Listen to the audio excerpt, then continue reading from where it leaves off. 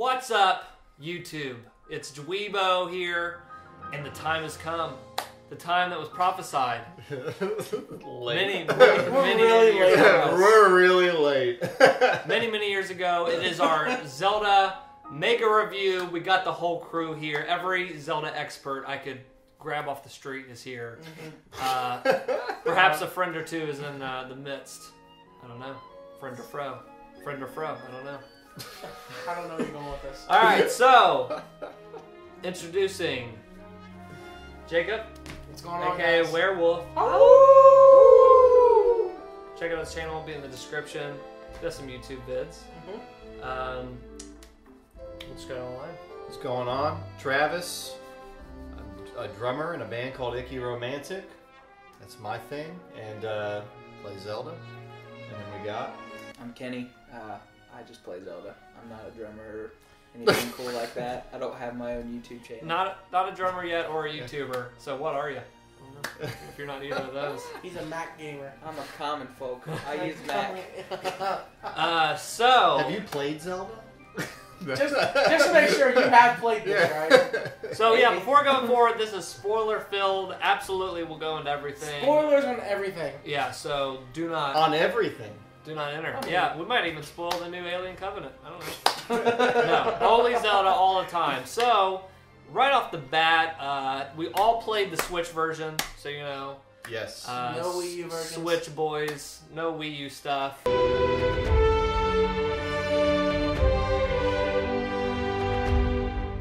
How we're going to format this is we'll first talk about the Plateau. The very beginning of the game, because I thought that really kind of molded how you felt about the game as it went on. I felt like that was a really strong, like, kind of, point of the game. So, we'll just jump right off that. I'll just start us off, I guess. The first Plateau, first starting the game. So, first off, kind of talking a little bit about the frame stuff, I think is, like, right off the bat, because...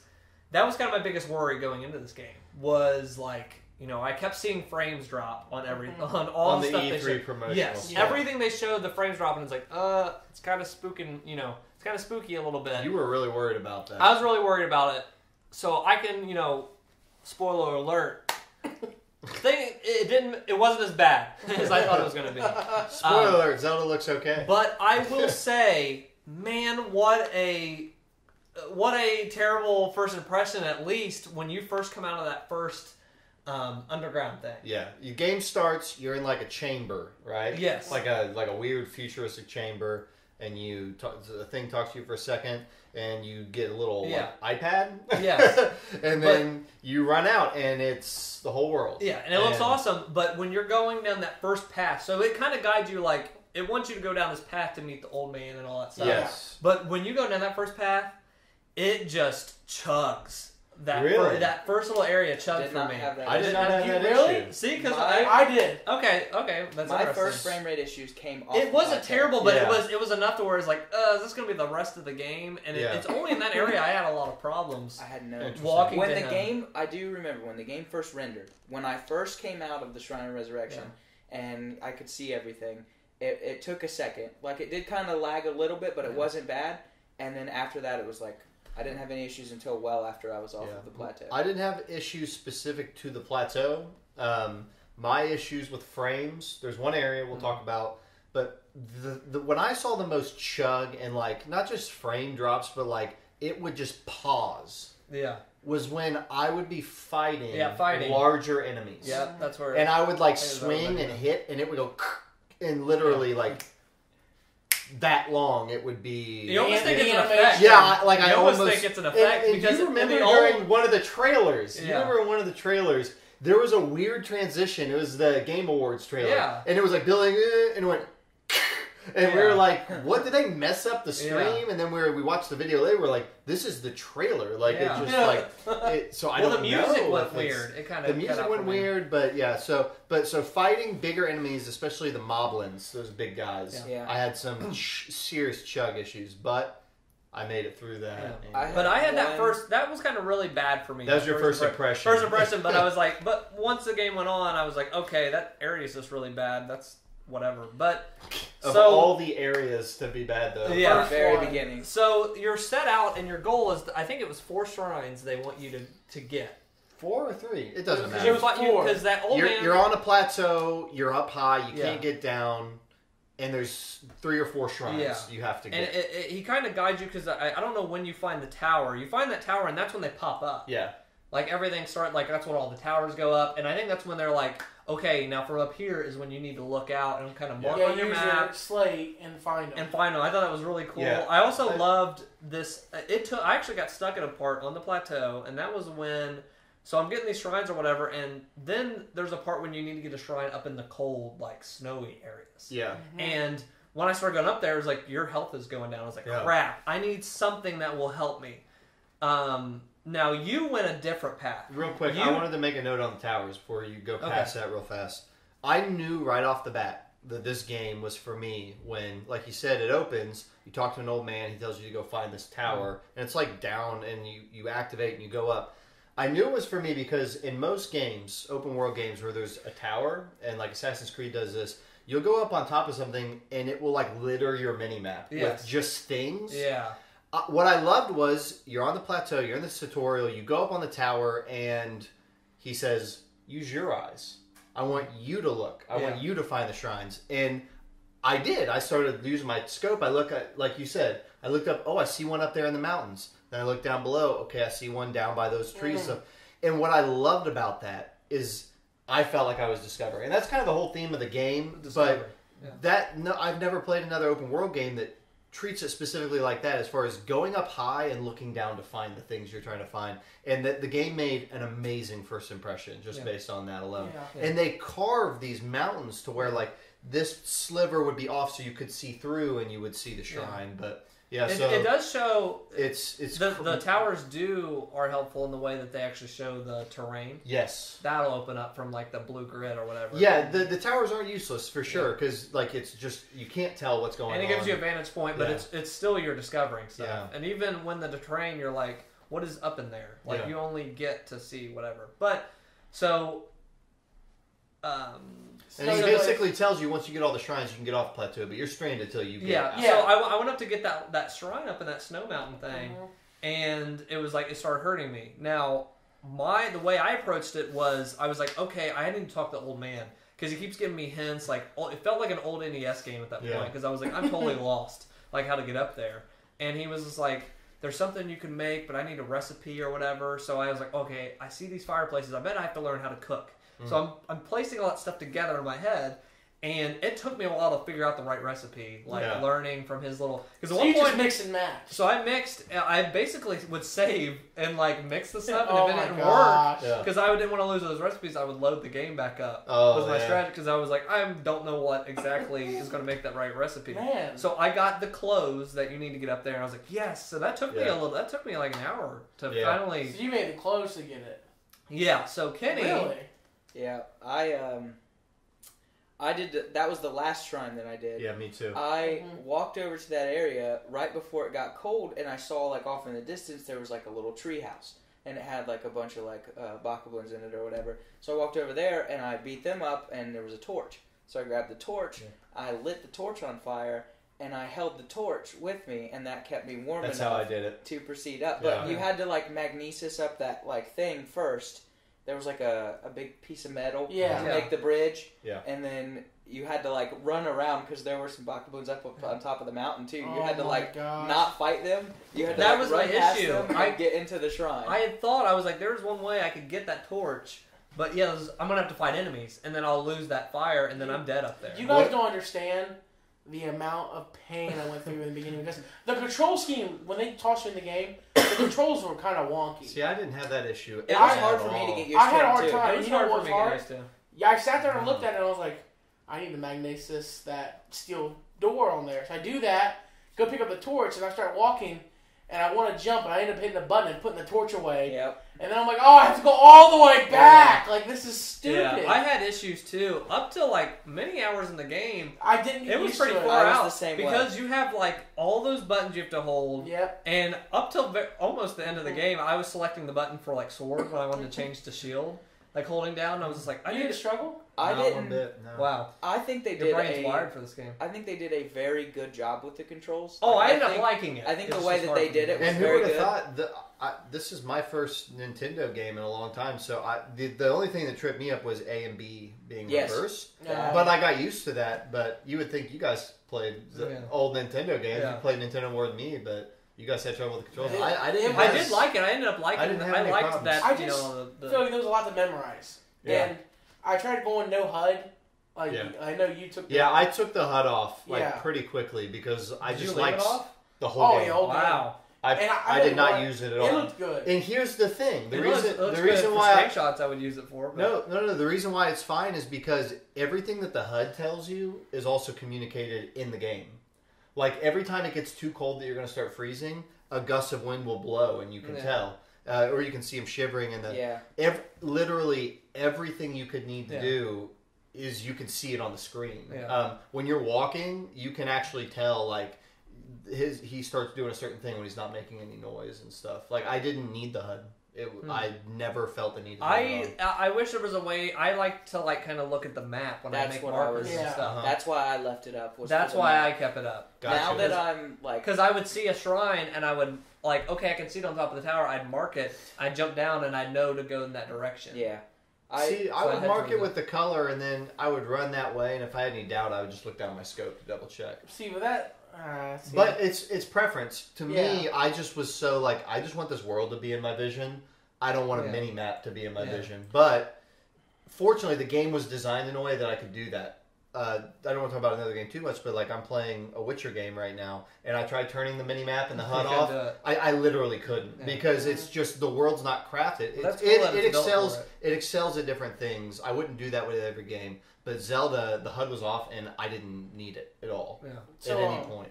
Back on the plateau. So back on the plateau. So I got the clothes, got up there, talked to the old man. I was like, "Oh, guess what? I'm the king." That's spoiler. I like that. Yeah. I really did. I thought that was cool, and then then the whole game, it's like now you can go anywhere, and man, that's always overwhelming in any open world game I play. It's like you can do anything now. Yeah. Because I was like, but what place should I go? I want to have the best experience. Can we real quick? I do want to know what direction did each one of us go? Oh yeah, which plateau? Immediately at the end of the plateau. So that should probably be the end of when we're done talking about plateau. Any other thoughts about plateau in general? The first impressions of the game. Yeah, we'll go back to that. I was just saying that's just overwhelming. Yeah. That it opens up from that. I remember the first time I saw a Guardian on the plateau, and I did not think that I was supposed to be there. I was like, one, I can't fight this thing.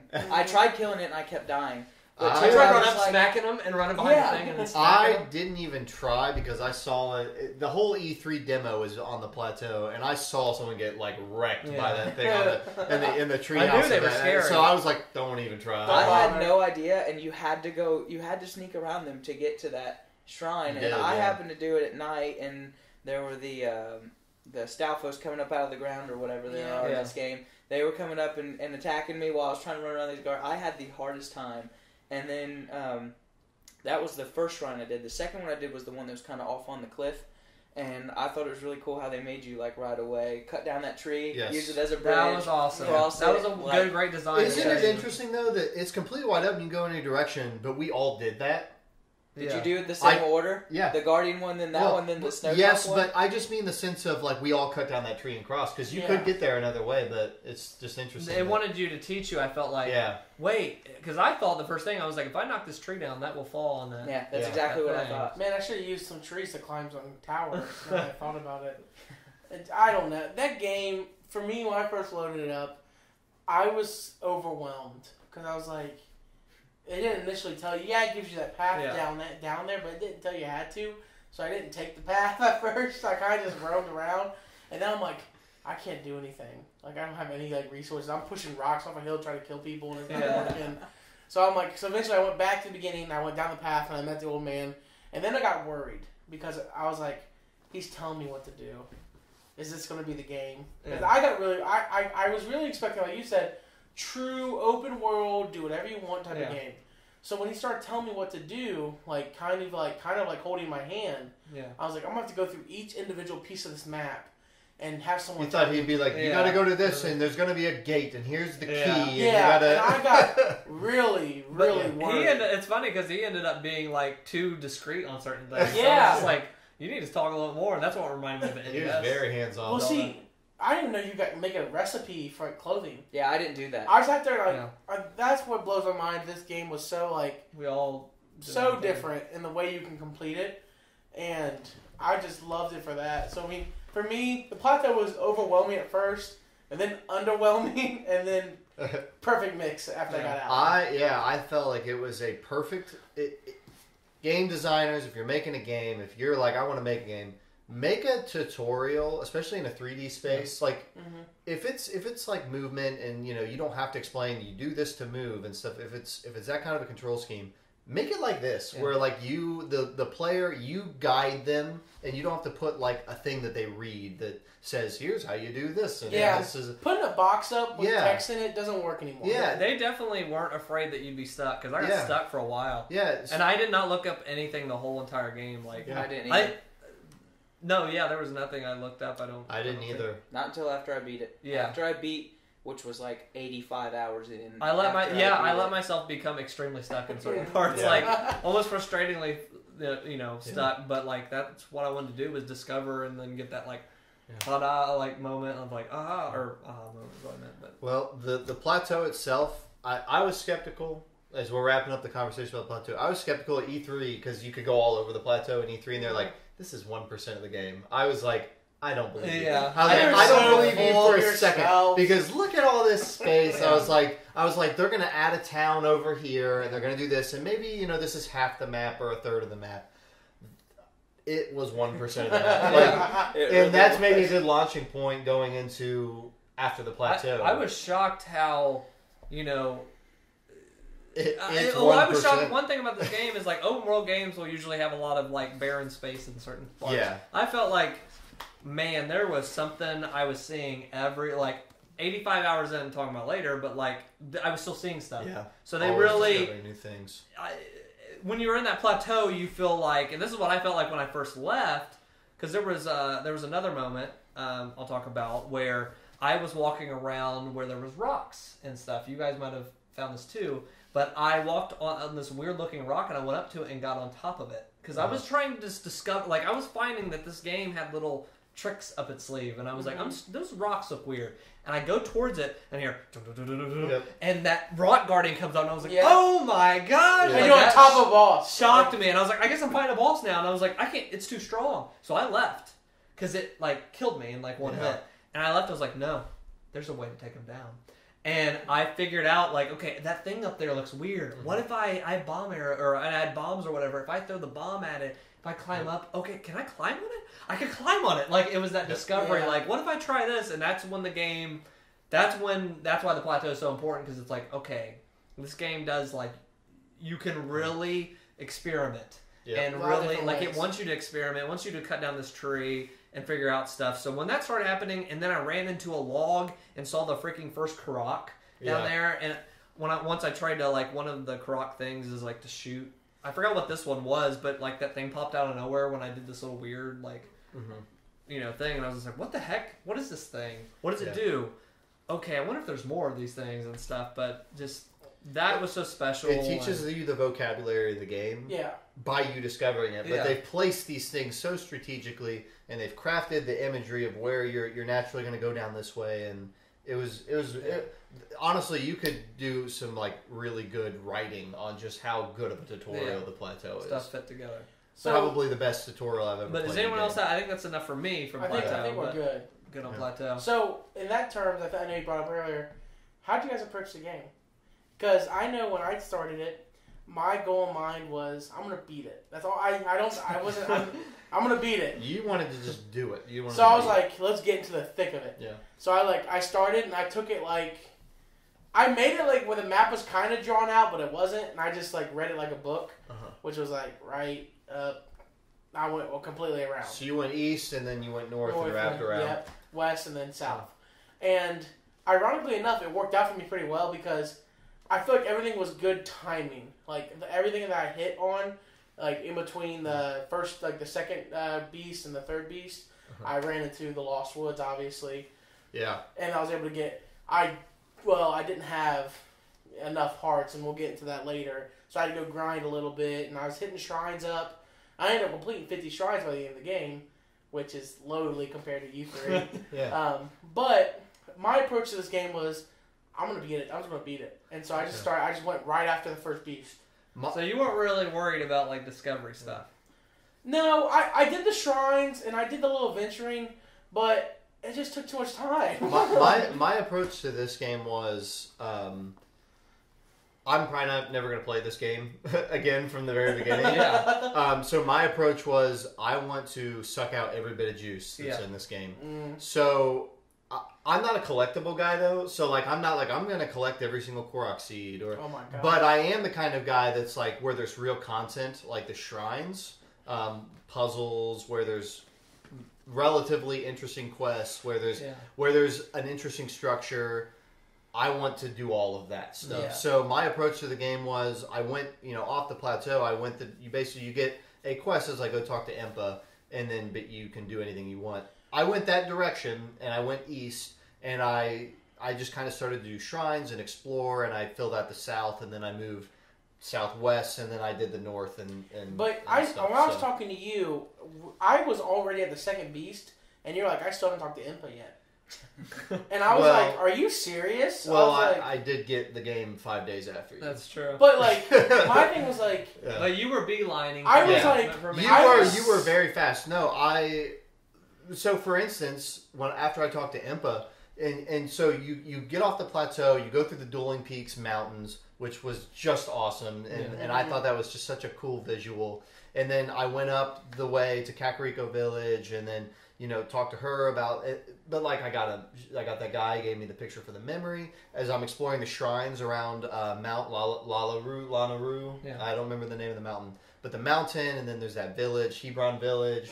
I just was eating all of that up. Like that region, I was hitting up every shrine. I was running around.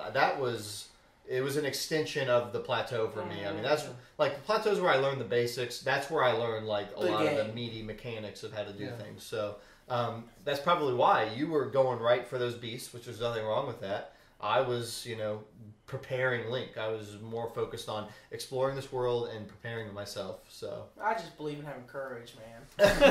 No point in just what training about you, yourself. Kenny? Yeah. I took you three know my personality. I am usually the kind of person that hates side quests, that hates, like, I would hate doing shrines. Like, I was worried about this game that I would hate those things. But I found myself, I came off the plateau and I said, I'm going straight to Impa. I took your approach to it. I was like, I'm going to go talk to Impa. On the way there, I got so distracted. I could not. Who's Impa?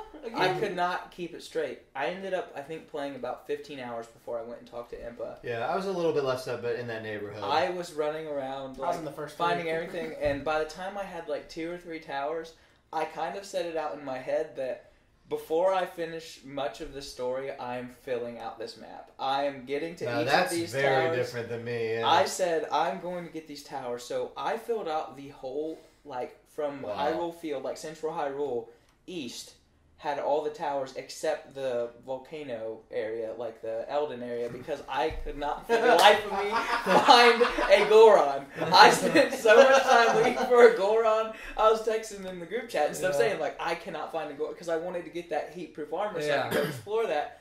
But that's what I did. I went after the towers, and I think I talked to Impa, and then I kind of took a similar approach. I went into the Zora. Did we all kind of start with the... Yeah, I did Zora, Goron, the Gerudo, and then Rito. What'd you do? What order did you do? I did weird. I started with Zora. Rito, I went up to Zora first, and then I went down to Gerudo first. That was the first thing I did. I went over to Gerudo. Wow. Did that, but what happened was when you got to the thing where you needed to talk to somebody to get the clothes, I waited, but then I got scared because I'm so used to old mechanics of thinking with games. I went, I don't know if I should be here. I feel like I'm going to get tore up in this area because I was already getting hurt in the desert. I couldn't really find the clothes. You hadn't talked to Impa yet? It said no, I talked to Impa. Okay. Yeah. because I knew there was a big. But You went east and then west. But you started thinking I shouldn't be here. So then I left and I went to Zora because I heard you guys had done that first. I was like, maybe that's the easiest. Okay, I'll go to that. Finished that one, then went back to Gerudo, then did the Goron place, and then I did. So you did Rito last. Do what? You did the Rito. Yeah, I did Rito last. What order did you do? Gerudo. You did Gerudo last. Yeah, because I went completely around. So Rito's my third. You did Zora, Goron, Rito. I did it. Zora, then. So funny story about the clothes that you get from the old man. I knew from you talking about them that you had to get like clothes to get up to that snow area, so I knew that they existed somewhere. Yeah. But he was gone because he disappears after. Yeah. So I walked back there and I was like, I wonder if I can still get these clothes because I need something warm to go to this snow area. So I go back there, and it turns out if you go back after, you don't have to do the recipe stuff. There's a treasure chest with just he leaves you a note. He's like, sorry, you were dumb. There's actually I didn't know that. I will say he's an example of this, and there's a few other examples of where you can find journals. And sometimes I know the Gerudo Princess had a journal, and there were a couple other. Some of those, There were, and I liked Impa's little granddaughter. She was one of my favorite characters. That was and her diary was hilarious. Zelda has one gets younger. Did you guys find Zelda's? No. Zelda has good, but that was funny because she's getting younger as she's writing. Yeah, she's like, I'm getting at this and whatever. Like she's going backwards. It was funny. That was funny. So it's cool that we all took a different approach to the game. Oh, but what you're talking about your the approaches for the game. So what I did is I came out from the Plateau, and I knew I had to get over to like Impa. Yeah. Now, what I usually do with games of open world stuff, I'll actually start doing the main quest. Because along the way, I'm going to see stuff I like or whatever. And I know, I still feel almost like it's a tutorial thing. They're still, trying to get you started on some stuff, how the game's going to feel like. So I went to Impa, did that. And what I like about this game is once you go there, there's not many main quests. Yeah. Honestly, there's little branches, but there's only like 4 main branches. The divine beast and destroy Ganon. And I loved that. That was technically the only one you have to do. Period is destroy Ganon. Yeah. I think destroy Ganon is the main quest of the game.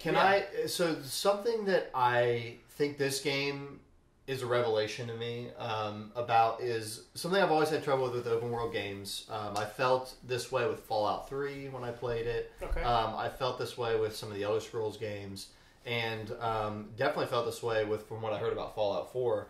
Is there's this feeling of you start the game and the story that they set up traditionally in open world games, it's awkward because it's like, oh, my son, or in a Fallout 4. And so then when you make decisions to do something other than look for your son in Fallout 4 or look for your dad in Fallout 3, when you make decisions not what the story would have you do, it's fine, you can go do it, but it's narratively awkward. Because it's like your character wouldn't be doing that. Yeah. What I like about Zelda is all of the hours I put in, Link was still in preparation. Every shrine existed to prepare Link to fight Ganon. Yeah, that's all. Every side quest is proving to the townspeople that you are the long-lost hero and restoring their faith in you. All of the divine beasts aid you in that mission to defeat Ganon, literally, because if you don't fight them and kill them, his life bar is bigger when you go to fight him. Yeah, and you have to fight the ones. You have to fight those in the see, castle. I didn't even know that. Yeah, the bosses will, because I'm an idiot and I went to the castle one time just because I was fooling around and I hadn't beat, because I did them in a weird order. I did Zora, then you have Rito, to fight those at the then castle. Goron, and then I stopped. You have to fight them. I stopped after the Goron one and I went to roam around the castle for a little bit because I thought I had big britches. And that's interesting. I walked in there and I was like, this is where Ganon's supposed to be. So I went in there to kind of look around a little bit. And the little veil dropped behind me, and Thunderblight Ganon popped up in there. I was like, kill me now, so I don't. That's really surprising. So then Ganon pops up. Yeah. Wow. Because it makes sense because those things are inhabiting those things. Wow. They're gonna frick you up if you try to kill Ganon. Holy, I couldn't beat Thunderblight Ganon. Yeah, he was hard. He was a pain in the butt. The first one was hard. I felt like, and we can kind of talk about bosses, I guess. I felt like they were kind of easy in general, except for Thunderblight Ganon. And I don't know what it was. Yeah. Okay, I don't know the first one. I don't know what it was. He was vicious. Yes. And he was my third one, and because I kind of felt like I was like, I know what's going on with Dude, these. he's the last one. And it's weird because they didn't really need to have that different of skill sets, but I would have actually preferred if they were all as difficult as him. I ran out of food. Like, I was really having to... I thought the Zora one and the Rito one were on par with each other as far as difficulty. I thought Thunderblight Ganon was hard, but I thought the Goron one was the hardest because when he popped up that flame shield, I could not figure out what to do. I couldn't figure out how to hurt him. It took me a very long time. So I had some of that where I couldn't figure out what to do. It took me a couple tries. But he kept exploding, remember? Thunderblight, when I figured it out, I still couldn't do it. Because it was like Twitch time. And he was fast. He was quick. Yeah. And that's so Z-targeting didn't work. I cheated a lot and used the... Rivali's Gale to get up in the air and slow-mo arrows. Nice. But see, I spammed that. I didn't have like a ton of arrows to spare, so I'm like, if I did that, which of course it just didn't work as well as I thought it would, it just wasn't worth it. Like, I don't know. I just well, I'm curious to hear what you guys, because we're talking about bosses. We've kind of referenced the beasts. Yeah. We should talk about like your guys's, unless I don't, what were your guys' feelings on the beasts as their replacements for the dungeon? Yeah, the beasts and the shrines are replacement for. So I would like to talk about beasts and the shrines. Yeah, just because part of the gameplay, and I'll start. I'm cool with that. This is my biggest problem with the game. I don't feel like they were a good replacement for what the traditional Zelda games brought. Gotcha. The shrines were cool at first, and then once I got to number 50, I just was like, well, this is repetitive. This doesn't change for me. This isn't cool. And then after I went through the first beast, I was like, oh, this was a neat concept. I'm using the map. I'm working with a map to collect 5. What was it? You touch my Sheikah State, the 5 things, so I can fight Calamity, form a Ganon. And then I was like, well, surely the second one would be different. No, it wasn't. And then the third one was the same, and the fourth one was the same. It really let me down. I wasn't challenged, and that's what kind of like...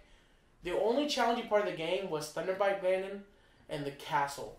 And the castle, I will never attempt again because it was hard. I can relate to you on the difficulty part. But I really... And I understand, like, hey, we made a hard mode, but it wasn't the combat that was hard. The parts that made the original Zelda games dungeons more special to me was figuring out what to do next. And this one, I knew what to do next because I know I gotta go up to this place, so I just have to shift this over. It was really just right in front of you. I wasn't really stuck at first. So, I don't know, it just wasn't enjoyable for me. Gotcha. I think our approaches were different because this game was about, like, hey, what's over on that mountain? Yeah. And you figuring out that, and that the core of the game was discovery. If the mindset was like a traditional game, then this game did poorly. Yeah. and that trying to like seeing what to do next, or whatever, because this game lays it out and says you can go wild, you can go straight to Ganon, and it's going to be hard as heck, but you can. You make your own adventure, so you played a different game than I did, honestly. Yeah. And you played a different, and we all played different games because our adventure, we carved out our own adventure that nobody else played. Yeah. Basically, because we all I went to this different dungeon, whatever, first, but... go ahead. I was just going to get it back on track on, like, kind of the subject. I wanted to touch on something with the beasts. I didn't know if you had something with the beasts. I think it's a pretty big part of the game. I am half and half with you. I thought the concept of controlling the beast from inside was really cool. I like that. I thought that it provided for some interesting puzzles because some of it was hard. And figuring out in the first one, in the elephant, that you had to control that waterfall. So cool. Yeah. That was awesome. Cool. To me, And there were really neat concepts in the dungeons, but I also do feel like they were very hollow. They were like very... No monsters. There weren't hardly any monsters. The eyeballs of the Calamity goop would spit out like skull heads or whatever, but that was nothing because you shot the eye out and they were gone. I didn't feel like the dungeons were very... I guess you could say challenging. Yeah. But they all had the same concept of finding that thing. And I didn't have any problem with that. Terminals. Yeah. You had to, and like you said, it was repetitive. However, I think they tried a lot with the shrines just to fill out the map. Yeah. There are a few essential concepts to shrines there are some shrines like the one out on the Eventide Island, I think it is, where it's like it strips you of everything. Yeah. And then you like have to go around and get the orbs on the island, and that is the And shrine. that's cool. That kind of stuff was cool. Yeah. Like the shrines did a good job of, like you said, preparing you. But eventually they did get... I haven't finished them all. I've done 96 of them or something like that. On the topic of the shrines as they relate to the beasts, and you probably noticed this because you did all the shrines too. In the regions themselves, the types of shrines you would see were different. So in the Gerudo, you'd see a lot of electricity-based shrines. Yeah. So honestly, in my mind, it's kind of like they took all of the puzzles that would have been in that dungeon and they just broke it all up to bite-sized pieces and put it in that area. I think that was so smart because it fixed the open world problem I was saying of like, this is so barren, they actually said, okay, then we'll place it here and there so you have a reason to explore. For you were just running to the beast and doing it, so it felt empty. It is a little empty, but what I experienced was I did all the shrines in the area and then I did the beast where I had my fill of elemental puzzles. That was my experience. See, here's my kicker is I did almost half of the shrines. So, I mean, I understand what you're saying. Like, yeah, you left out a good chunk of them. Hey, yeah, another half, that's a big deal. But it's still, you beat the game. It's your experience. I know, but I know what you're saying on the regions, which says, the shrines prepare Link for it. And I went into a couple, I think it was the second one, the Goron, when I went into it, I was underprepared. Because I was like, I made a straight shot to it. And I was like, I went back, I did some shrines, and I trained my guy up. But I just feel like in traditional Zelda games, the parts that drew me the most to it was the bosses I was fighting inside. Yeah. And the rewards I were getting for defeating those bosses. Yeah. I felt the bosses, and I understand now because I didn't know they would be in the castle. Because it's hard to put like set piece bosses into a castle, have them pop up randomly. If you didn't defeat them, they pop up. So I understand now a little bit more why they made them the way they did. I feel like the bosses kind of left me desiring. But you know what was cool? Variety. The castle felt like a traditional Zelda game because I got locked in rooms that I couldn't get past until I beat the boss, and I was like, okay, there's a Lionel in this stinking room with me. Yeah. Frick. The castle was cool. And I had to do it. I had to beat it. But once I beat it, it was wide open. I got rewarded for it. Cause it was the easy. I actually looked it up. There was like 4 different ways that people like say are traditional ways to go through the castle. And one of the hardest ways is when you go just straight up the gut and you just take all That's the what bosses. I started doing. Dude, it was hard. It was. I didn't even really get to explore the castle as much as I would have liked. That thing is dense. Dude. That thing is dense. It got crazy. Plus the Guardian. Oh my gosh, dude. Can I talk about... I figured out the solution to Guardians for me was just pairing. Like, I got so good at reflecting those beams. Once I learned never had to hit them. Once I learned you could do that, you just reflect the beam reflect and it kills them with your in one shield. shot. If you miss, you're going to break your shield. Pretty much. The only shield that doesn't break is the Hylian shield. I parried that's how I beat Ganon. You send their beams back at them, and that is how you beat them. That's how I beat Ganon, too. I just ran like hell from them. Oh my god. How did you beat Ganon then? How did I beat Ganon? Yeah. I beat Ganon? Oh, you know how I beat Ganon? The what's her name? Murphy's Grace? No, the other one. The lightning dome. Is it Murphy's Grace? You used that? And it paralyzed them. You guys what? So I do it and it paralyzed them. I just start going to town. I didn't even use that once. The lightning. What's it called? The lightning effect. Yeah. That's how I did it. Yeah. Dude, no, dude. No, I parried him. Yeah, that's what I waited for it to recharge. Yep. So I'd use it, and then I didn't know how to do it. And he paralyzed so like bam, you didn't know that you could reflect the... I parried. So he would charge up that laser. He would shoot, and I would parry back and hit him in the eye. And run over and beat the crap out of him. Oh my gosh. I sat there because I remember I was like, I want to text in the group chat how mad I am. So we waited till we were dumb. We played it very dumb, and I just waited till the electric came out. At first, he was able to play. Like, I was able to play it, but then he kept blocking and doing something weird. So then I started using the electric, and that's when I started getting paralyzed, and I just went to town. When he started glowing red was when it got really hard. You had to time things better, and he did different like quick shots. But no, that's how, I mean, that was the way to solve Guardians and Ganon. Stasis. Did you guys ever stasis him? I didn't stasis him, I stasis enemies. I stasis him. I never stasis and then run up. Really? Because it was hard for me, because when you said, like, he started moving faster and everything, and it was like, I'm at the very end of his health. I'm like, I just need an extra second. And if you stasis him, you literally get like 2 seconds. Oh, wow. So I stasis him, and it gave me enough time to get up there, charge up my lightning attack and finish them off. It was intense. My secret to Guardians was get as close to them as possible and wait for them to charge it up, and immediately after the laser goes away, when they go, like, they suck in the light, that's when you hit the parry button, and then you're so close that immediately by the time they fire, it sends it right back at them. Wow.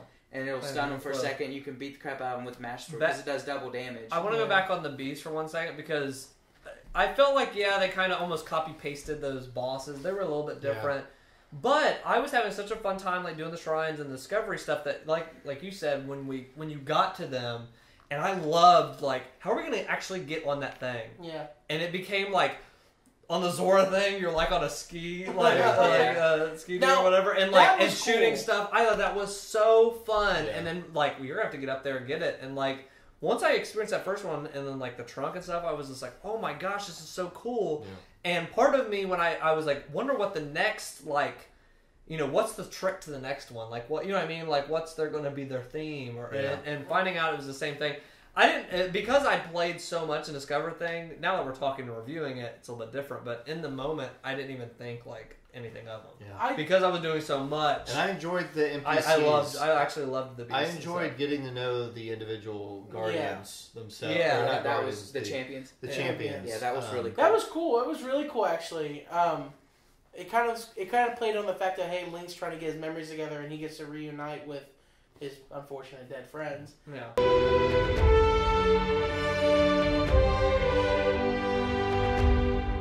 That transitions us to story. Yeah, let's talk about story. I felt like this story was told so efficiently, and the way they doled out is genius. To say, we're going to take all the cutscenes, set them in the past so they can happen at any time as flashbacks, and you discover the story as you run around. Which was smart. I think it's genius. And honestly, it makes it hard to play other open world games that aren't like that. It reminds me of... Because you can do whatever you want you can go get sidetracked for 20 hours and then discover another thing. It took the best of what Metroid Prime did. And Metroid Prime, you can go from beginning to end and just play the game, fight the bosses, whatever. Yeah. Or you can get these like little, I think they're called Chozo ruins or Chozo, whatever the aliens are in, whatever the heck. Right on. Whatever they are, and they have like these ruins or tablets and stuff you can read, and it will say like, this was the end of the world or something to us when this happened and blah blah. And then you'll go to the next one. It's like, but then this appeared, and you can kind of piece together like what happened. Like, oh, that was the thing that came towards them. Yeah. Or here's what caused such the problem in the world. Yeah. But you can go the whole game not reading that. But I played it again recently, and like I wanted to seek those out because it was very cool finding out about the story. Same thing with this. They took that concept and said, you can go from beginning to end and play this game, whatever, carve out your own adventure, but there's like story here, and it's very cool. And it's like and the story adds a lot. Yeah, and you can get attached to the story, or you can just not do anything. Everybody got all the memories, right? Yeah. Did that? Okay. Yeah. I felt like since you beeline through it, if you did it or not. I felt, and I have some issues with the localization in English. I just did not like the voice acting, but even in spite of that, I really liked how subtly the characters were written. And even though I disliked Zelda's voice almost completely, I really liked her character because she was conflicted and she seemed like she was having dad issues and she was having issues with what her powers were. It was weird. And I don't know. I was like, wow, I've always been known as the guy because I joke with you guys because you guys like more story-based Zeldas. I always be like, who needs a story in Zelda? Go kill Ganon. Yeah. That's the whole point. But I actually find myself saying this is the kind of story I can dig in a Zelda game where it's just these subtle character moments. And that's what I love. It wasn't these big, crazy plot twists and stuff. It was character moments that built these characters. And I'll give you credit for that. I think to me, it's the best story they've ever done. Yeah. Because all the other ones have been like, but like I said, they never need it. There was no story really in all the other ones. It's like, go get Ganon. Yeah. There's neat little tricks. Link Between Worlds was a recent one where it's like, that's neat. It's a very maturely told story. Yeah, but this one was mature. It was like, it was her like fighting with her dad, and it was just like her struggling with like who has the power here, and like, am I independent? Least favorite gameplay, favorite story. See, I don't. This is my second favorite. I actually don't want this one isn't my favorite story either. Yeah. It's a great story. I think it's well told compared to other stories. But for stories that grab me, I really love Twilight Princess. Mm-hmm. That story mode, the whole story, the way they told it, and then like when you finally thought you beat the game and it just took you on a whole nother spin. Yeah. I just like the simplicity of this one, and this like one is very understated. I like the subtlety of this one because the other ones were just text, and you just had to find out stuff. There was cool stuff happening, but this one had like voice acting, and I think that actually paid off for him. I'm right there with Travis though. I think for me, character development was still there even without voice acting. Mm-hmm. And the voice acting was so terrible that it was. I will tell you this: I sat down the day they announced that update, and I watched all of the memories again in Japanese, and then I went and beat the boss again and watched the end of it in Japanese, and I felt infinitely more attached to the story. For you guys that watch the podcast, you guys know that I was very upset when they said England or America's not getting anything but the English track. You can't do it. So I was excited because I wanted to just treat it like an anime. Like, it looks like an anime. I want to treat it like an anime. I just want to be in that world. I don't want to be worried about bad English voice acting. Well, we didn't get it. And then, what was it a week ago? The day after I finished the game, like, they announced, yep, we're bringing Japanese voice acting to the English version game. I was like, you just can't do this to me. So I actually just let my sister borrow the game. She's borrowing my Switch right now because she's playing it. And she's playing it in Japanese. And I went over there and watched, like, one story scene. And I was, like, tearing up. And I was like, this didn't have the emotional impact for me that it did when I watched it in English. But because I'm not, the Japanese voices are good, number one. Yeah. And number two, they're just so, like, it's like a Studio Ghibli movie. Yeah. Like, it's literally like watching a Miyazaki film. Yeah. And that's exciting, man. Yeah, so I said I won't play it again. There's a possibility I might play it again for the Japanese, but that's my only thought. Yeah, that's a bold... Maybe I'm alone in this. I liked the English. I was fine with the English. It was thing. okay. I'm sure the Japanese has. The blood rises once again. Be careful. You're right. The English voice acting was great. Yeah. You know what? They weren't all as bad as that. Yeah, I really. I don't know. And you know, for that girl, she was doing her best. Like, she's probably, you know. I don't know. I was not trying to hate on her. I was fine with Zelda. I was fine with her, but my favorite was the Goron. Goron, I really liked. His was so sad to me. He was like, "Come on, Link." Yeah. That's why I liked it because there was parts when it was like. It felt like a Miyazaki film, but like that voice was just like, this is a Goron. Did anyone else feel like the younger Goron with the hair had a completely out of... He was like, hey, Link. Like, he just had a normal voice. And he's like, hey, how's it going? And I'm like, that sounds like me. Like, it just sounds like a random white guy as a Goron. Real quick, I just want to throw my hatred for that young Goron. I did not. I hated him. Yeah. He was stupid. He got me caught by so many guardians when we were trying to lead him up the mountain. Well, that was the point, though. That was the point for his voice to be like, I'm Goofy Goron. You know what I mean? He's like your little Goofy Goron. That will forever be his name to me from now on.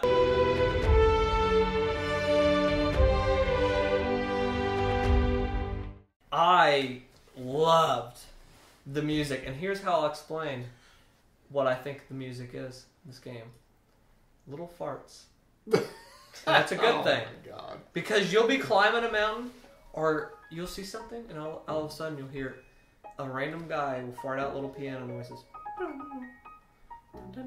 So is it like enjoyable for you? Like, I love that simplicity, like little farts of a piano that would come out, and I thought that was so. The little diddles that would come on when you're riding the horse. The only bit of music I didn't really care that much for was the battle music when you'd be fighting random. That's kind of. I just kind of thought that was kind of plain, but I really enjoyed the music in general. Something I don't know, a lot of you guys maybe don't know. The little piano notes that play when you're riding on the horse, if you listen to the theme song of the Hyrule Field music, that's that. It is that chord, and they're just tapping notes around that chord. Oh, that's cool. Did you know that if you ride the horse at night, the music changes? Yeah, and it is beautiful. It plays the Zelda theme very slowly, and so that's what. And I was talking to my sister a little bit about this, who's playing the game, and she knows a lot about music composition. She was saying that it seems like a lot of the music in this game is they took the old songs and deconstructed them and said, how few notes can we play and still get that feel? And to me, that's what they did with Zelda in general. So that alone makes it the perfect score for the game. And I've seen people that have said that it's not music or it's dumb, and I heard someone say it sounds like temporary music. You're dead. You're gone. You're an idiot. You're an idiot if you think that this is bad music. I've heard people say that in reviews. This is bad music. It's temporary music. Sounds like blah. Go home. Go away. It's so stripped down. So crazy. It's so stripped down to what the necessity. That's what kind of makes game it is. subtle. It's a subtle thing. Yeah. And they, like you said, even though the battle music isn't as like, and it still ramps up. Like the situation ramps up. That shrine music. Mm-hmm. That is a rehash of dungeon music. If I'm not mistaken, I want to say it's from Link's Awakening. But I recognized it from a handheld. Wow. And it is a rehash of old dungeon music. And I noticed it immediately, and I said, I don't care. This is going to be For amazing. me, I actually, when I would go to the dungeon, I would find myself humming Donkey Kong Country music because it actually has the drip droppy atmospheric. It actually does sound like that's very similar. Have you noticed that when you're up in the mountains, it's the like when it's cold out, it's the Ocarina of Time in the beginning when it does the da-na-na-na-na-na, which is also the flute from the NES Zelda. What? But when you're up in the mountains, it like it's a did very not notice elongated. Da-na-na-na-na. I did like, not notice that. It's very elongated and it's because very, it's like, so stretched out. The tower music when you're climbing the tower too. That's a good piece of music. Yeah. And that's where I was sad when I climbed my last tower and I was like, I'm not gonna hear this. I love the classic. I teared up a lot in this game because I thought they did such classy things with them, like introducing like, oh, here's the Zora place, here's the whatever place. So, like seeing the Zora place and hearing that that old like jazzy kind of like when you go in the Zora's domain. When that came back up and like swelled up, it was just like I want to die, like because that was just so well done. I never realized how much they associate jazz with Zoras. It's kind of funny. I just kind of like I think of Majora's Mask and I'm thinking of Ocarina of Time. Man, they really like jazz. I really dug the town music. Yes. The Rito Village. Oh yeah. And actually, while we're talking about music, the accordion bird guy. Oh yeah. Then you get your full like. First of all, his character is awesome. I just like him. I like how he's giving you these hints, and then you learn a little bit about And his... it's funny because you find sometimes like, I don't know what I'm doing up Yes, here. Like he's in the middle of nowhere. Like, I don't know why I'm here. But I'm just playing the song. And we're gonna spoil everything, so you definitely don't know this. You might not know this. There is a really satisfying conclusion to his character that I wasn't expecting. I just thought you would see him around. Yeah. Well, and you're in Rito Village, and you're doing side quests in Rito Village. And you help out like these little kid birds. Oh yeah. And they go sing somewhere. And then so like you're talking to him, he's like, I miss my family, and another part of the game, and then you're talking to these kids, and you talk to his wife, and he's like, I miss my husband, and you don't make the connection, and then like it all comes together, and you're like, oh, like these are his kids, and like, and they're all singing together on the porch, and he tells you about a shrine. It was one of my last shrines. It was nice because he was such an integral part of me doing so many shrines. My last shrine was I was on the porch with him and all his kids, and he's like, that last one's down there. It was like, that is really satisfying. I hadn't figured that out. I figured it out, but I didn't know for sure. So, I haven't finished his little story arc, but I figured, because I did do the shrine quest where you help them, and you have to, blow the leaf through the holes and make the notes. So I knew that, I kind of had a feeling, because she was like, my husband's gone, and I was like, I think that's Cass. I did not think of it, and it was very shocking. It was like, wow, that's so cool. One more thing on the music, and it's about a side quest called Terrytown. I don't know if that's the name of it, but when you buy your house, you can buy a house in Kakariko. I think it's Kakariko. Is it Hitano? Yeah, Hitano. Yeah. Antenna. Hakuna Matata. So you can buy the house there, and that kind of opens up a new quest where all of these characters that are constructing the house and doing this construction all have the last name.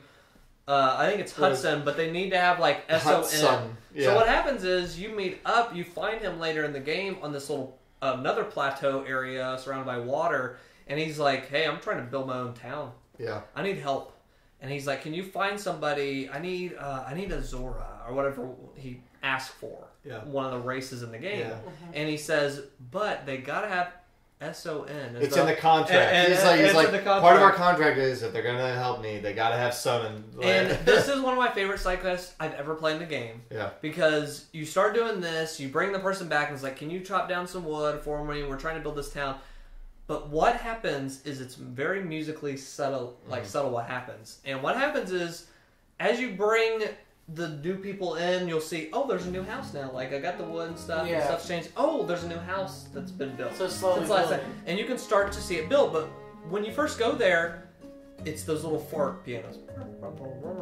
But it's super basic.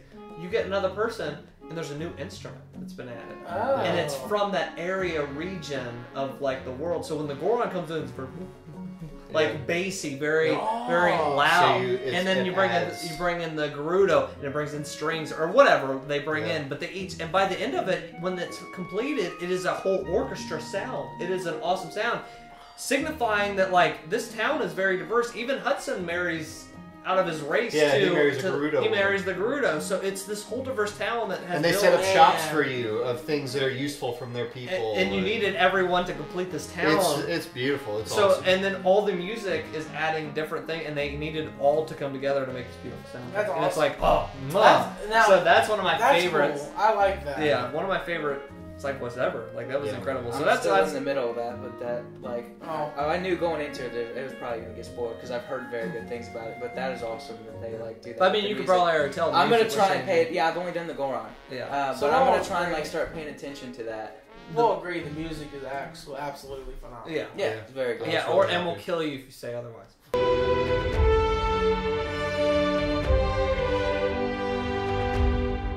The graphics in this game, I first was looking forward to because there was kind of it seemed like a little pattern with the Zelda games where it was going to be Ocarina of Time, then we had this cartoony Wind Waker, and it was just like, okay, we'll be okay if you make a more realistic one. Then we got Twilight Princess, more gritty. Yep. Then the following one, Skyward Sword, so I was going, okay, guess what? It's one of the realistic turns. You know what I mean? Yeah, that's what you thought before. That's what I thought. So when they showed it, I was just like, but then I watched the trailer again, that first teaser thing, and I was just like, this looks like a Miyazaki film. Yeah. I'm in. Like I hated the Skyward Sword art style. It looked like it was muddy. It was a muddy. It was dirty. The graphics just didn't do it for me. So at first I was kind of burnt by that. Like, are we still doing the cartoony thing? I get it, but man, it was beautiful. I love that they went with that. I think it worked for them perfectly. And I want to say one thing real quick on how it definitely worked out for them, and that was with. There was a side quest where you could go into like kind of a dark area and use. Now you hated this quest, but no, I didn't hate it. I know what you're talking about. Use the light to kind of like light where you were going. Are you talking about the ruins? Oh, you're talking about the woods. Yeah, I'm talking about like when you had to like use fire. There was a shrine quest where it was in the ruins. You had to like completely pitch black. It was completely black. It was completely I had to leave and come back later. But that aggravated. Loved it because it reminded me of an old PS1 N64 game because you couldn't see 3 feet in front of you, so you had to kind of like fill around, and it felt like back in the days when like to an extreme degree of when the draw distance was bad. Yeah, where you can't see 3 feet in front of you, you're blind. That scared the crap out of me when I found the Hinox. That was yeah. Oh, I was like, what? I fought a lot of Hinoxes. That I was like, what is I hadn't fought any Hinox. That was your first one. I didn't fight it. I just went, I'm gonna not fight that. Or did you have to fight it to get? No, you had to. You could, or you could sneak on it. Yeah, and I snuck past him because I saw that. Well, no, you had. I didn't fight the Hinox until late in the game. So that's a great example of the shrines that were like the environment was a shrine, like the Eventide Island, and the labyrinths. But the graphics for that was cool, and then another part when it was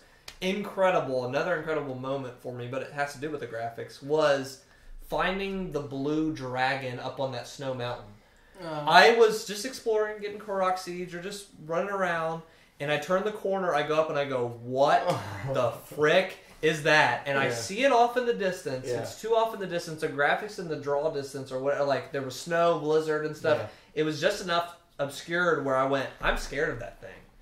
Will that thing eat me and what? You know what I mean? Like I'm scared. Like legitimately, I don't want to get worried. Yeah, and I was like, I'm gonna go near it, but I'm really scared. Like I ran towards first encounter with those dragons. With the dragons was that. So like, I did see the one when you went across the bridge. The yellow the yellow one, but I was like, how am I going to fight that? How do I get up to it? I was like, I don't have the right stuff to get So my first time, it was early in the game, and I was playing with one of our friends, and he's played like Wind Waker and Twilight Princess. He was sitting there watching me, he was like, what's that? I didn't even see it. And he points off, and I was like, what is that thing? I look up just as it's opening a portal into the sky and disappearing, and I was like, I gotta find this thing. Yeah. So I end up running around into the I forget what the area is. It's like the tropical area with the brown cliffs and the palm trees. Yeah. And I was trying to get to the tower there because this was in the beginning of the game, and I was trying to just fill in all the towers. And I'm climbing up this rock, and I had so little stamina that I was like, it took me so many tries of trying to climb these rocks and time my jumps right and all this, and I get up on top, and there's this waterfall, and I hear the music, starting, and the wind comes by, yeah. and I'm like, what's going on? I look around, and I see it, and that shocked me. And my friend Andy's sitting there, and he's like, what are you going to do? You just climb up all these mountains, and you're right in front of this tower, and I was like, I'm jumping off and chasing this thing.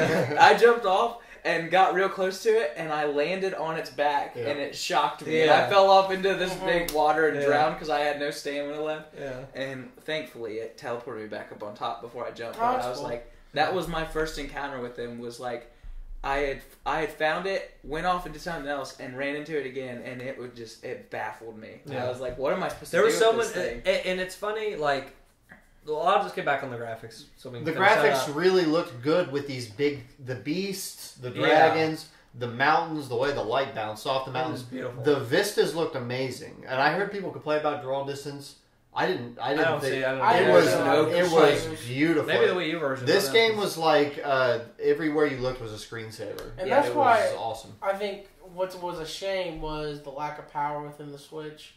I don't think it's... I feel like that was something that really bothered me. I had to drop the game to 720p just to get a full, actually enjoy it. I couldn't run it at 1080. To me, this was validation that as far as Nintendo's purposes, that's plenty powerful enough. Yeah. Like, this is all I need. Smooth out the frames in the forest, if possible, but... Yeah, that part was bad. This validated to me that Nintendo doesn't need to compete with the PS4. I understand that, but it's the fact that I still can't get smooth gameplay. That kind of bothered me. Well, I know this doesn't justify their launch. Okay, what did everybody play primarily? Handheld versus... I played on screen. You played on screen. I did screen. You did... I did a lot of both. I did a lot, and I will say that on the handheld... It looks a lot better. Yeah. Just because, I mean, it's right in your face, and the screen's nice. Sharp, and I have like an older Vizio TV, so it's not like newer. But I will say I did do your trick. I turned it down to 720p, and I didn't notice a difference graphically. Really? Not graphically. I mean, I didn't notice a difference in lagging because I was on 720p when my worst game break happened. I was riding on a horse through Hyrule Field. It was raining. And 3 Guardians were chasing me, and they all 3 fired at the same time, and the game froze, and I had to reset it. It would not come back. I waited for a minute, and I could not get it to come back. I had to close it and bring it back. I admit that since I'm in 2017, why can I not get 30 frames consistently throughout the whole game? Well, you're a PC snob now. I'm not like that. It's just like, look, this doesn't take away from, the game is still good. I don't want you guys to say anything, this game is... I think you got to keep in mind it's a handheld, and I mean if you look at a PS4, like it's a lot bigger than a Switch. But it's to me, I'm amazed. Like I'm not disappointed. I'm amazed that they got Zelda One. I'm basically what is a beefed up phone processor. Yeah. To me, like I'm phenomenally happy. Yeah. And they fixed it. Yeah. Like even the worst area, which was the fair forest where the Master Sword is, they fixed a lot of that. That still is kind of sucky. Which sucks because that was the most beautiful part I think. The last time I was there a couple weeks ago, because I've been running around doing the shrines, it was not very bad. It's a lot better. It is much better. And there's no problem, but it's I don't have any frame rate issues anymore when fighting monsters. I don't have any frame rate issues anymore when it's raining. I haven't had any of those. It's only in the forest that I have a few drops. It's because of grass. It's always because of grass. It is the grass. When you see grass moving, you know it's going to drop. So I was actually surprised with this game too, with the frames of, like I said at the beginning, that I was so scared that it was going to ruin the experience, but it ended up not being as bad as I thought. Yeah, it didn't ruin my experience either. I'm just saying, I was somewhat disappointed. I really kind of just expected, we could have a shot and lock in 30 frames. Yeah. It is what it is. Didn't ruin the gameplay. It's just one of those things I kind of was snobby about, which you're right.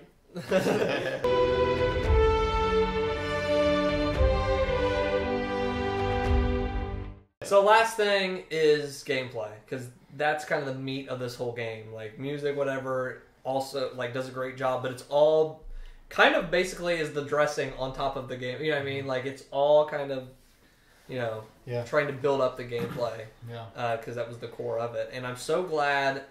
I had a big problem with Skyward Sword. That game was 3 hours of tutorial right at the gate. Yep. So much hand holding. Every single thing you did, this freaking being came out called Fee. I have a calculation that this item it will help you. It can do this, A, B, and C. You might want to go here next. That's my calculation, and I'm 89% sure. Shut up! Like, are you kidding me? Like, leave me alone. I hated Skyward Sword. So going into this, I did not have high expectations. This game was the antithesis to that. No hand-holding. You come out the thing, you can run. You know what I mean? Like, after the plateau, you can do whatever you want. Like, it opens the world to you to the point where, like, you could just get lost in it. So I freaking loved the gameplay. I mean, they created these core concepts. They called it the chemistry system, is what we were playing. These, like, okay, fire, interacts with grass. It will catch us on fire. Yeah. You can use the Octorok balloons, and that will float things. Like, there was everything that interacted. Like, we all could do shrines a different way. You know what I mean? Like, in certain ways, you can either do that, or you can fight that thing to do this. You use your metal sword to conduct electricity. Yeah, you can cut down a tree and use that as a boat to go across. I really liked all that stuff, yeah. Like, interacting with that to the point where it was, like, really cool hearing about, like, people, like, oh, yeah, I made my own airship. What? And the developers were like, what'd you do? And, like, the testers were like, yeah, put the Octorok balloons on a raft, and it becomes an airship.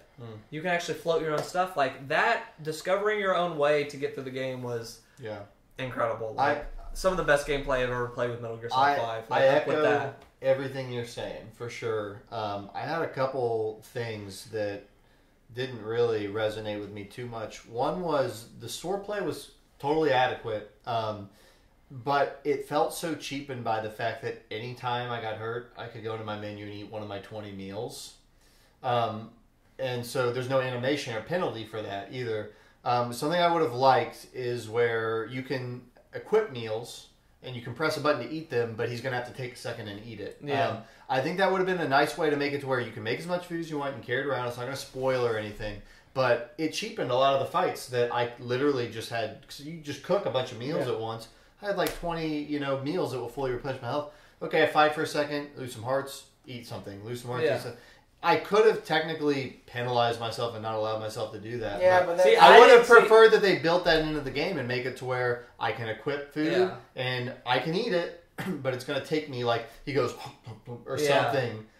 Because it's I did not like that, and it cheapened a lot of the combat. I can see that, but I never made any meals a lot. Really? At all. So that's really? Kind of struggling. I was eating a billion apples, so when I would get hit, that was a bad problem. Oh, wow. I basically made the game tougher for I would myself take in some that way. meat and throw it in some milk and some butter and some salt. No, I was by like 15 hours in, I was noticing that on the stables there are recipes, and I was reading like the things, and it would say like on a hearty radish, like it would temporarily increase your heart. So I was like combining. I was like, what would you combine a radish with? And I was like, I don't know, apples. I was just mixing weird stuff and coming up with weird things. I loved when you made a bad recipe. Oh my god! It was like W's food or whatever. And then it had like pixelated. Yeah. That's so funny. Like, but you figure out like if you cook like you start to learn like things say like hearty. So it's like you got hearty salmon and hearty radish and hearty durians, and you throw all that together, and it like gives you a max health, and then it gives you like a bunch of temporary hearts. Like that's how I was too stupid to do the cooking stuff, so I never messed with it. There was like staminoka bass, but then there was like stamella mushroom. So it was like, if you cook the stamella mushroom with the staminoka bass, you're gonna get something that boosts your stamina. Yeah. So it was like that was cool. Like mighty things increased your attacks and things like that. So I just learned to like look at commonalities in the name and do that to cook food. What you're talking about, I did the same thing. And early on, I think I see what Zach's saying though, because like if you got hit once, you died. Yeah, that was true. Like early on, once you got past like 6 hearts, then you started to get away with like I have a half heart left. I'm about to eat 20 apples. And it kind of takes us into the connected issue of really in the fields. really repetitive bestiary Oh or my number of types of gosh. enemies, and it's maybe my biggest gripe with the game. I would agree. Is I don't need to just see bokoblins everywhere. Like, we've got a big bestiary, And Zelda, that's what. and I understand that they were trying to keep things consistent, and they had, like, the choo-choos and stuff, and I didn't even realize that you could use a choo-choo jelly and put it with elements and do stuff. I thought that was cool.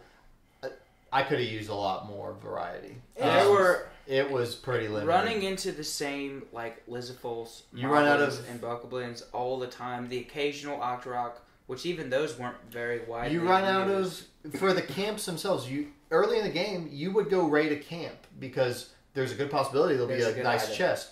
Once you have good items out the wazoo, Yeah, I stopped going. you To just that. run by them. Yeah, I And never see, dealt with them. that's where I think that these camps, they weren't what they could have been. I would very much Felt a little enjoy undercooked. That just specific element. I agree. seeing them add new enemies to, and I mean we know they're going to add on to the first DLC, which I thought was awesome. The second one coming out this winter with a new dungeon. Hey, how about you with this new original story and new dungeon? Give me some new enemies because there would are love that. so many enemies.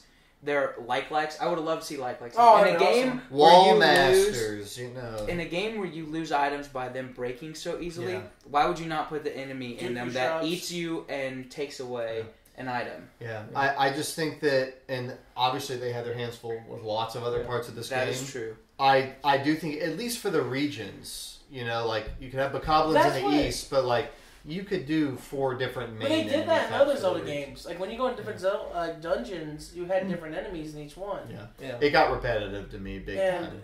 that again, for me, I just love the combat in Zelda games. Yeah. Just because I fell in love with it, and so that's what kind of upsetted me too. Was Yeah. like, why would I raid a camp? Like you said, like what purpose is there? And on the topic of loot, like, and I don't know if anyone else felt this way, with the shrines, like, about half of them to 2/3 of them are actually interesting, and a third of them are not interesting. Yeah. The test of strength, I have no problem with test of strength. I have no problem doing more than one of a strong test of strength. There's zero creativity that went into it. It's just a bigger life bar. Like, they could have had you fight 2 of these things at once, or they Yeah. could have had you do. It is the same exact I feel one like, creature I feel like and the there same wasn't exact. that many to where it was an issue for me. There are 25 of them in the game. 25? Yeah, Test of strength. I must hit 20 of them. And not just that, there's a bunch of tests of strength. It was so weird what you would get. I would do a minimum, like an easy test of strength that you would do early in the game and get like a mega powerful weapon. And then there were late game ones that I would do, and it was a major test of strength, and I get like a 8 power halberd. And it's Yeah. like, they know programming, and it's not random. That's what's set up to be there. Oh. I'm like, that just feels to me so, like, not thought out of, like, if I defeat a major test of strength, I'm not going to use a level 8 halberd. You should be like, getting a golden flaming sword. Yeah. yeah, so I think that so that's one thing I would like to see Nintendo improve. Don't patch it. The game is what it is. Going forward, though, like, scale out the loot, like, in a way that makes a little bit more sense. I guess it was hard because you can really go any different direction. Yeah, but you're 'Cause not I going was- to I defeat. actually But did you're a not big- going to defeat a major test of strength. I did. When? I don't know if it was. It But was the medium one, but Okay. it was like very early. Yeah. I flew over onto where the beach But stuff wouldn't was, you have liked the reward to be And a powerful weapon? and it was so hard. And I don't remember what I got. It was pretty good at that time because it was Yeah. so early in the game. But it's kind of hard to tell in certain things. But like, no, I disagree because regardless of what their level is, if they defeat the Guardian, Yeah. it should be a better prize for Yeah. a stronger Guardian. yeah, Period. Yeah. Like, if they defeat it and they've not done anything else and they go Yeah. and defeat a major, awesome. They should get a powerful weapon, not a level 8 halberd, because you're not going to use it. yeah. I don't know. That was a gripe for me. So, I guess that this kind of leads us to this final point. Leads it to the. I have a couple more points. I really want to talk about gameplay for the final dungeon because the okay. final dungeon to me, almost every game I've almost ever played, kind of peters out at the end. Yeah. I will tell you. I'll tell you that here's how it goes. Going through the world, do this, do that, and then what is every end game? Dark dungeon castle with flames shooting at the side, and everybody, all the enemies you see in the game are a dark variant Yeah. with red eyes. That's every single game you've Yeah. ever played in your life. Yep. And I am just so tired of that. it's every game. So so Zelda though. Okay, there's this mysterious castle. Okay, everything I've kind of already said. Like, okay, it's a castle, whatever. But man, did I freaking love this! Like, I loved it. I felt it was the strongest ending level to any game I've ever played. It felt like you were scaling this thing. It felt like It took me 80 or 90 hours to get to the castle. Yeah. And it felt like this is the moment I've been preparing. And I felt like a hours test. for. I was dying. Yeah. I was getting I was dying a lot. They were I was shooting using every ability except for the lightning one because I forgot I had it. But I was using Rivali's Gale. I was using Mipha's Grace. I was using everything. Everyone was using Mipha's Grace. But I was, using bomb arrows. I was like, I had built up this arsenal of like bomb arrows. And I was like, screw it, I'm going out and I'm using them. And you know what was? It was satisfying. And then the music. I was tearing up. I get weird. I'm a weird guy. I tear up at like emotional parts, but I also tear up like design. If I see something artistically that is impressive, or like wow, the work that went into it and the thought that went into it, I tear up like an idiot.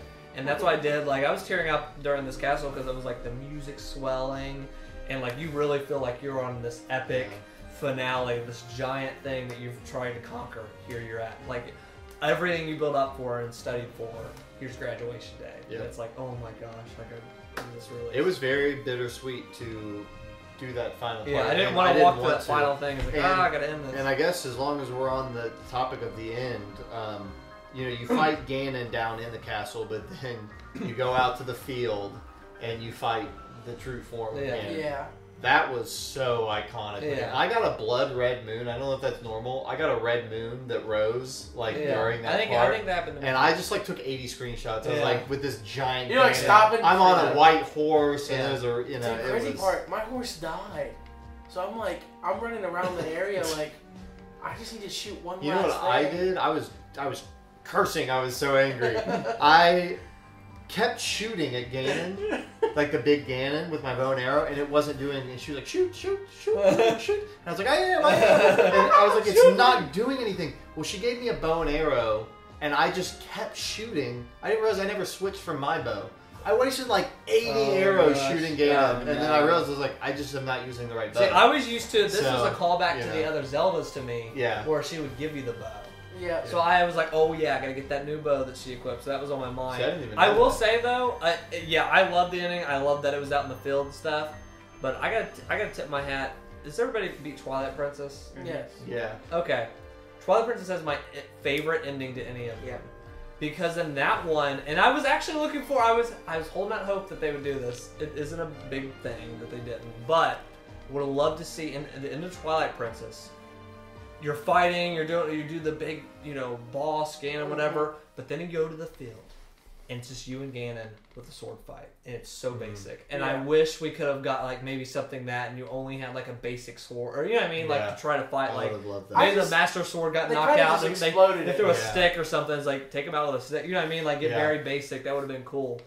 And then Twilight Princess ends with, like, you killing Ganon, and he dies standing up, and it's like, like nothing can stop that for me. But this was very like awesome and just like it was such a breath of fresh air, breath of wild fresh air, to get a satisfying ending and satisfying level design. Because I feel like at the end they're like, ship this game. All right, we'll put black walls. The walls are black now. Yeah, and bleeding. And nothing speaks to the testament of this game more than I had put in 110 hours. I beat Ganon. Yeah.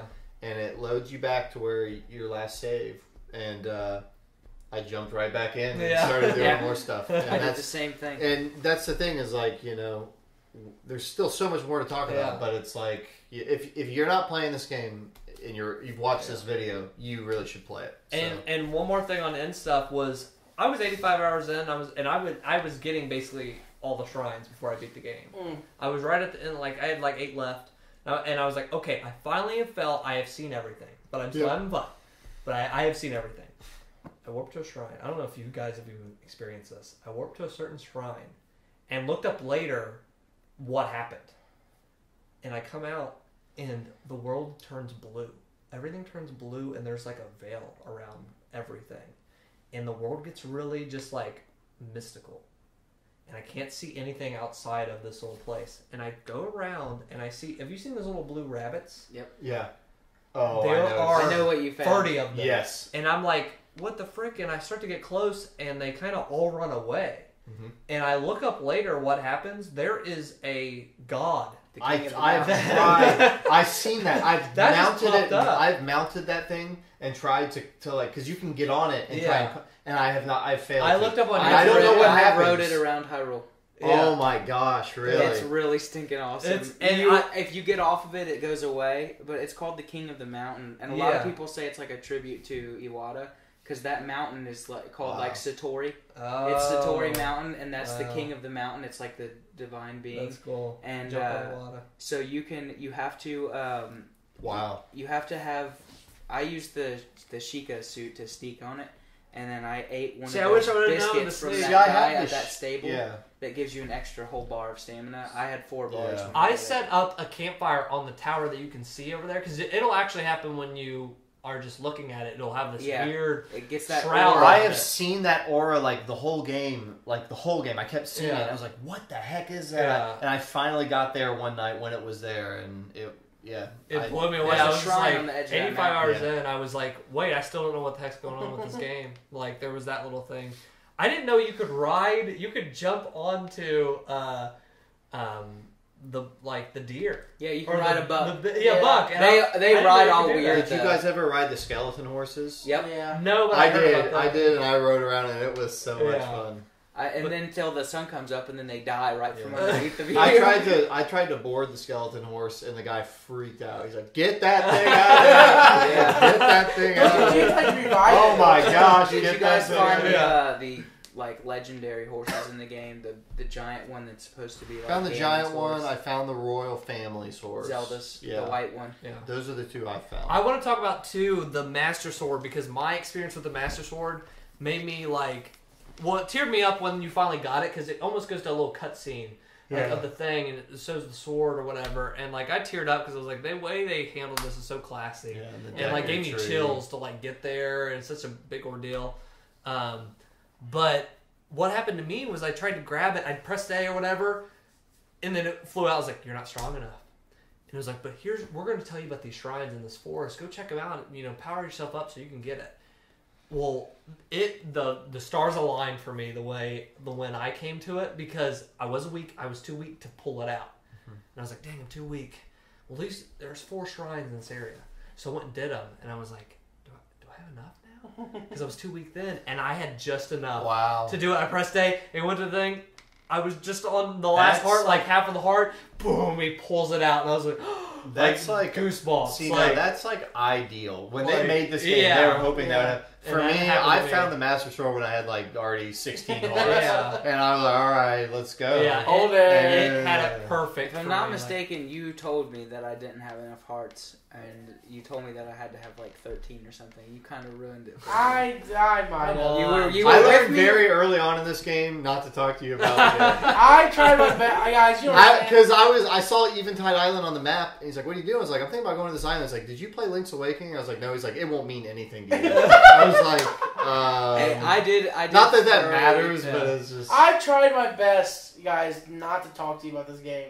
Like, I think I did pretty well for what I normally do. Yeah. I did thoroughly enjoy the callbacks, because Link's Awakening is probably my 3rd or 4th favorite Zelda game of all time. I really enjoyed the callbacks to that. And to all the other ones, there were a lot of callbacks all over the I like that one in that one cutscene when Zelda says, whether lost in time or in the twilight or skyward bound. Yeah. I really, really, really like that. When she's knighting Link, she's regardless of where you go, and she references the other games. I thought that was pretty. I loved when the blood moon rose for the first time. That freaked me out. Yeah. I was like, what the heck's going on? Yeah. The blood moon rises. The blood moon rises.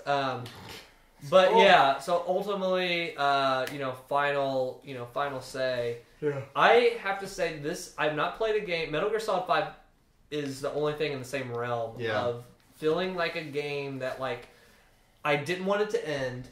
I rang out the freaking rag of this game. I just wanted to get every drop and just savor every drop. And I felt so I did not want it to end. But 100 hours in, I was like, I gotta end this.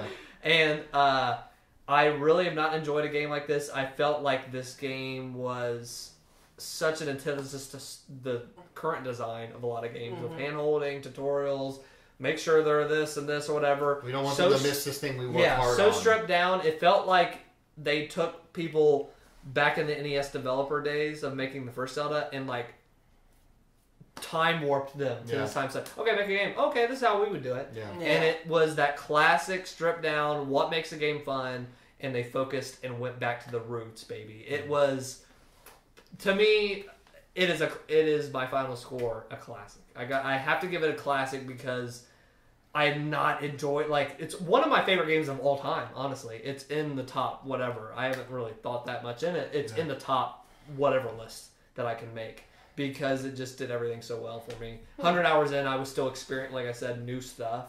Yeah. Like, discovering, made my own adventure. No other game has done that to this level to me, so classic. Absolutely a classic. Awesome. I give it a classic as well. I'm 110 hours in, and I'm still discovering new things. I found a bear the other day, and I was like, I found a bear. There's a bear. I wonder if I can ride that. You're riding a bear. And so it's like, I still haven't found all the shrines, so I'm exploring still more of the map. The fact that I have played so much of this game and done so much and beat it and still play it, because I'm the kind of guy who like doesn't normally do that. Normally once I beat a game, it's like, shut, on the shelf, on to the next thing. I am still thoroughly enjoying this game. I cannot wait for the DLC. I cannot wait for the new original story. I can't. We'll do another hour and a half, 2 hour thing. So yeah, classic for sure. Definitely one of my favorite games of all time. Cool. Jake? It's a you can play it. And the reason why I give it that, I just didn't fall in love with it like I did the other Zelda games. It just got bland for me really quick.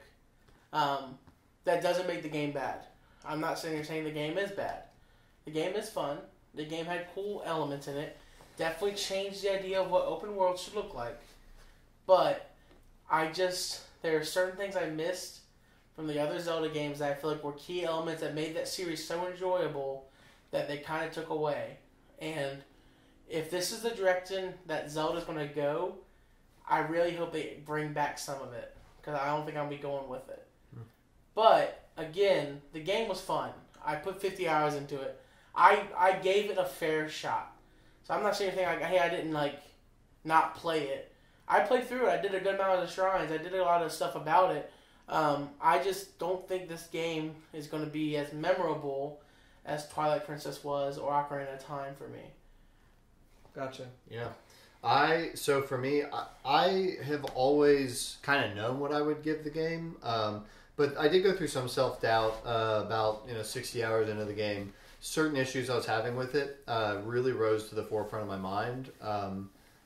But the more I kept playing it, the more I realized this kind of a game only comes around every once in a while. And when I think about other games I consider to be classics, for me personally, like Demon Souls or various other games that I love and I think they're classics, they forged a path and they weren't perfect, but they were absolutely distilled and razor sharp at what they were trying to do. And they made a difference in the industry. And when I think about this game, it is that. It is not perfect. Like I said, the enemy variety thing in particular is the main thing that just really kind of bothered me as I kept playing. But that's so minuscule compared to all that there is discoverable. And this game is razor sharp in its aim to redefine how you discover an open world. So that coupled with, I just think that this is the perfect distillation of everything good that's happening in games, like the creativity of Minecraft, the comeback of immersive Sims, Metal Gear Solid 5, the Metal Gear Solid 5 yeah. approach to game, and then this non-linear storytelling and hands off with the player. Yeah. All of these things that I like in different games just came in the most unexpected place of all. They took the best of everything. A series that I have not touched in over a decade, and they brought it here, and it's past. It's right there with Ocarina of Time. It won't pass it, and Ocarina of Time's not better than it, but it's. I never thought that would happen, but for me, for Zelda, they're two sides of the same coin. It accomplishes the thing. Yeah, so to me, it's a classic. It's confirmed in just how impactful it is. Yeah, so. definitely. Where would you kind of rank it on your other Zelda games? Because best wise, I think this is it. I think personally this is the best designed one. Music, oh my gosh, like across the board, I think it takes everything out. I fight when it comes to favorite. Favorite doesn't mean like my favorite I feel like is the best Zelda, but I think I'm still battling with myself. I think my favorite is still Majora's Mask. Because Majora's Mask had this loopy world, this weirdness about it, this uneasiness that's like I've never experienced since, in a game to that full extent. So it's like, it's that and Breath of the Wild, maybe Twilight Princess are now kind of in the top 3 for me. It's tough because I feel like I could restart playing Ocarina of Time right now, but if you said you want to restart playing Breath of the Wild, I'd be like, oh, hold on a second. Yeah, this is a different thing. It's a different thing. It's an experience. We've talked about this with Metal Gear. I would go back and play any of the Metal Gear games again. I'd be hesitant to just restart playing Metal Gear 5. But Metal Gear Solid 5 to me is like, it's the evolution. It is, it's the pinnacle. Yeah. Well, the pinnacle for gameplay. Yeah. And so, to me, like I said, the two sides of the coin, as far as my favorite being Breath of the Wild and Ocarina of Time. Other than that, I have never been particularly in love with any of the other Zeldas, even though I like most of them. I just feel like most of them iterate on that Ocarina of Time formula. I've never played any of the 2D ones, so the 3D ones iterate on that formula in different ways, and some of them are interesting to different degrees, but this and Ocarina of Time are the top for me. Yeah. Gameplay-wise, this will not be topped. And like as far as the past games, I'm sure they'll come up with something better. Because I'm sure people said that. I just want them to keep adding to this game. That's where I'm at too. Just keep adding to this game has the same problem that Super Mario Galaxy was when that came out. Everyone and I was thinking the same thing. Was like, wow, it was incredible. Here's their problem. Where do they go from perfection? They need to just treat it like an MMO. Where like, hey, there's a new continent. You know what I mean? Hey, there's a giant thing just came out. I think you and I had a discussion where basically if they said every year, hey, new $20 DLC for this game, you're going to get 2 packs, one in the summer, one in the fall. Use this as a platform to develop. I would take it and I would go because they spent so much time in this engine. So much time like developing this dungeons for you. That would be neat, but it's just they're going to do it. Hey, like there's a big island with some dungeons on it, old school dungeons. They call an island Mass Effect Island. I think when the last good full Zelda game was Twilight Princess. I don't know. It's just something about it, man. The game was But I feel like, in general, people, and me included, was like, okay, you already have a Twilight Princess. Yeah. That exists. You already have an Ocarina of Time. That was kind of already a redo it's like, of Ocarina. You can go back and play those any time, but it's like, it's time for something new, and they absolutely took everything off the table and said, okay, let's start again. I just don't think, and here, maybe it's just me, I'm not a guy who goes out and like wants to discover crap. I'm not amazed by that. So, toss that to the wayside. I want a good game, and I just feel like this game wasn't that. I don't know. It wasn't for you. Just wasn't for me. I gotcha. I loved the exploration because they gave you the things I love about Zelda. They put them in this world and then said, go find it. And I just love that. I would say gameplay-wise, this is my favorite. But story-wise, and I know I'm probably the odd man out in the group here, story-wise, Skyward Sword. I loved Skyward Sword had good lore. You're not alone. The lore and the story, lore. And Zelda and Link's relationship and stuff. The hard thing about this game is there was a disconnect because of Link losing his memory, and I know that's what they wanted to get across. But I like where they're going with it, and I hope that the DLC expounds upon the end when she's like, "Well, we've got to go visit all these other families." I was hoping that like when it got to the end and you defeated Ganon, it would like reveal that she's an old woman. I don't know why. I was hoping for that because to me, it felt a little bit too easy that, she's still young and nothing, it's like nothing. Like, I wanted it to end and she's an old woman and you're young still. Yeah. It's like, wow. That was a bit too real. Yeah, because they weren't ready for that. They just had a voice acting. So, Nintendo, if you're listening, you are. That would have gotten me teared up. Time matters. Yeah. Wrapping this up, thank you for watching. This has been our mega review. So, classics across the board, but we have, maybe I think you're gonna get doxxed, dude. I'm not a hater. I'm just a realist. All right, you heard it here first. Send your hate mail. We're rabid fanboys. Real quick, you want to reveal your secret? Oh, do you guys know you can get inside Guardians? You can get inside Guardians. Do you guys know that? What are you talking about? You can get in a Guardian and ride it and control. Okay, so you guys didn't know you can get in a Guardian? No. Okay, so if you go, and I forget what the exact materials are, but if you get like a giant ancient core, which you only get a few of them in the game, and a bunch of other guardian pieces, that screws and stuff you pick up, and you mix them together, you get a guardian key. Mix them together how? Like you cook them. Cook them? Yeah. He's lying. This has been confirmed fake. Shut up. I just wanted you. Jacob thought. Welcome, or thanks for joining us. What? You just got tricked. No. It was a bunch of trolls on YouTube made up. I watched like 4 videos of it. Yep. Dang it. Oh well, it is what it is. I don't even know what's real anymore.